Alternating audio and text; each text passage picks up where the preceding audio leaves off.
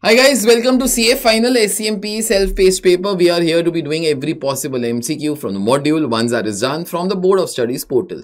Our complete course already boasts of everything that is there in the module. That is your concepts, your practical questions, your MCQs, your model test papers, everything that is there. That course is there. You all can read the description below. Let's not waste further time. Okay, just one small thing. Join our Telegram channel for the updates. The details of that will also be there in the description. So what is the question today? It's chapter number 8, Introduction to Strategic Performance Management. And the question is, the newly appointed top brass means it could be top bosses at Jim Jam Limited gives local managers greater autonomy, that means freedom, for decision making with intent to improve the performance. So basically they are trying to have a decentralized setup, okay, in light of the fact that company introduced number of changes in recent past. Because in past, decisions were made at the corporate level. Local managers only execute them. Hence, despite the power vested with the local managers, they did not exercise the authority. Resultantly, changes that were introduced recently failed to create any yield or impact. Let me just try to sum up.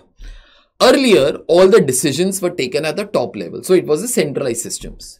So, once the decisions are taken at the top management, okay, at the top level, the lower level managers, okay, they could not take any decisions, but now company has thought, no, we will not do this. Now we will start to go for a decentralized setup. Let some of the decisions be taken at the lower level.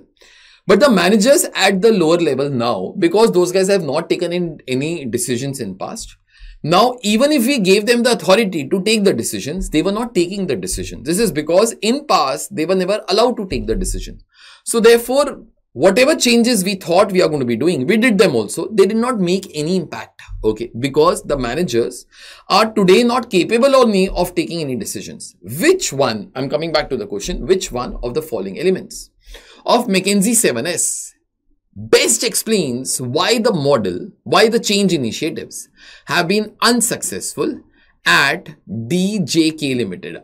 This is a module question, so therefore it should be Jim Jam Limited, not DJK Limited. Okay, I pick up the questions from the module, so therefore sometimes there are stupid errors like this. So therefore, which part of McKinsey's 7S explains why the change initiatives have been unsuccessful? Bring me the 4 options at least, and those have to be 4 out of the 7 McKinsey's, no? So it is shared values, it is strategy, it is structure, and lastly, it is systems. Easy question. You all can comment below.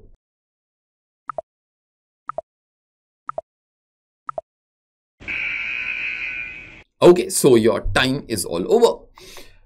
Now, 7S has these 7 things: strategy, structure, systems, staff, style, skills, and lastly, shared goals or shared values. Now, the problem that this company is facing is basically in the structure. I think so. Earlier, it was a centralized structure. So, decisions were taken at the top level. Now, they are converting them into decentralized systems. They want the decisions to be taken by the managers. But the managers have lost their capability to take the decision. So, problem that is there in the structure out of all the 7S that are there. So, I bet for answer C. Yeah, that's the correct answer. Simple. This was nothing that difficult. I'll see you next time with another MCQ. Take care. Bye. Happy learning.